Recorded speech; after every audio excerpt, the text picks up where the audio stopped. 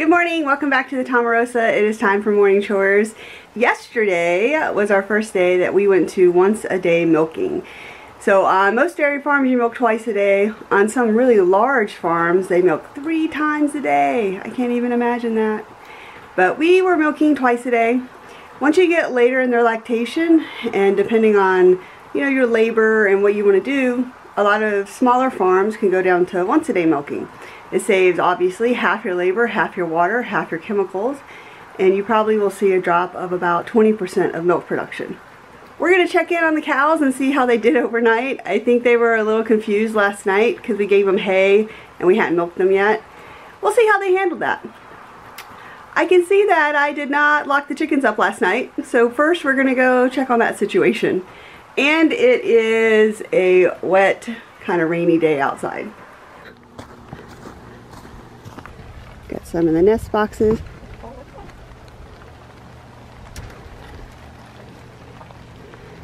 Well, they all look okay. With the chicken crisis averted, here are the calves and the cows. Of course, with our galvanized metal roofing, it always sounds like there's like a huge rainstorm outside, even if it's just barely dripping.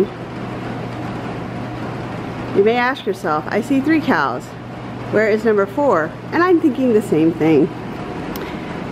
Buttercup does like to go out and stand in the rain.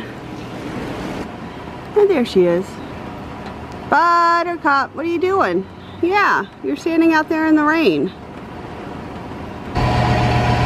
Here's our milking parlor, ready to go. Let's peek in on the milk house and see what Stacy's doing. It's first morning since we went to once a day milking, so we skipped last night's milking. I was like a frantic parent sending their kid off to school, being all worried about them. Had to go check on them like 3 times last night. Of course, they were doing fine. So we'll milk them this morning and we'll see how they do. And we'll just keep going with that.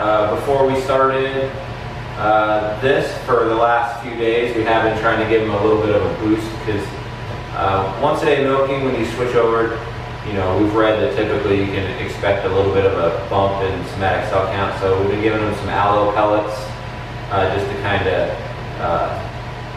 give them a little boost before we did this big change on them. And then otherwise, we'll see how much milk we get this morning.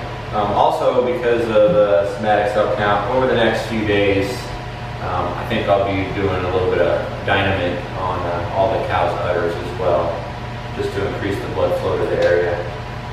Everything's sanitized, so now I just need to get it set up and get milking.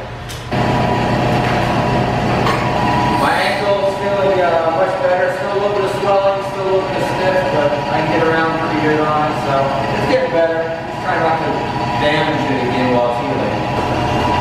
Good morning, Carnation. Good morning.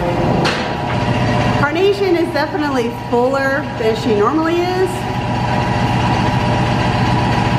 And we expect that for a couple of days.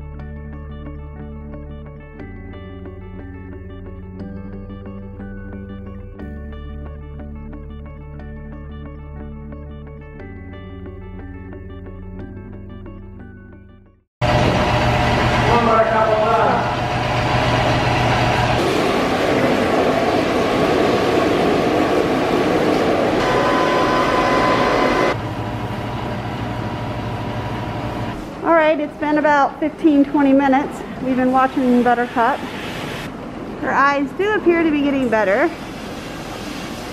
And she's obviously very interested in food because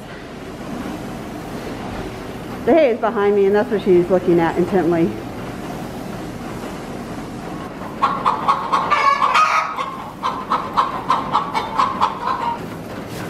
There's a chicken in the hay feeder. You guys gonna let that chicken stay in there? After we let Buttercup out here from milking, it did look like her allergic reaction was getting better, which made us feel happy. We did give her another handful of aloe pellets mixed in with a handful of humates just to boost her system and hopefully help if there was some type of toxin or something that she got into. It's time for evening chores. It rained all day. Buttercup, why do you like to stand out in the rain? So let's look at her and see how she's doing. Her eyes are definitely less swollen. So that's good. No other indication of distress.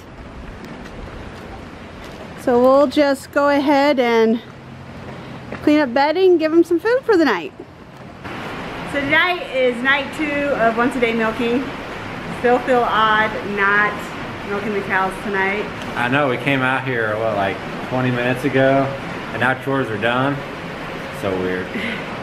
But it's good. It'll also help, you know, in a couple weeks when we decide to dry off the cows in mid-February. It just makes the transition a little easier on them as well. What else have we been up to? Well, we have shifted some paddocks for the cows and the calves. So they always have access full-time outdoors, except they like being in the barn when it's cold and wet. Like it is right now. The calves, however, were super excited to get some new ground.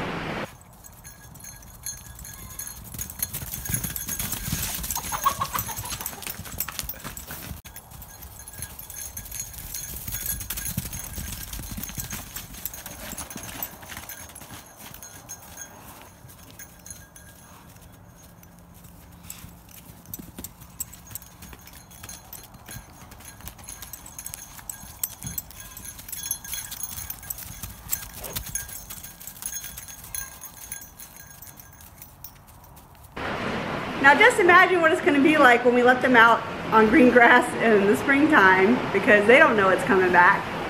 We're all looking forward to it. That's what we've been up to. We switched to once a day milking. We've done some basic chores. We had a little thing with Buttercup. If any of you have had any type of these allergic reactions in your cows, go ahead and leave us some comments of your thoughts and tips and tricks. Thanks for joining us here on the Tomarosa. As always, we love having you on our journey, and we hope you're having a really good new year, and we'll see you next time.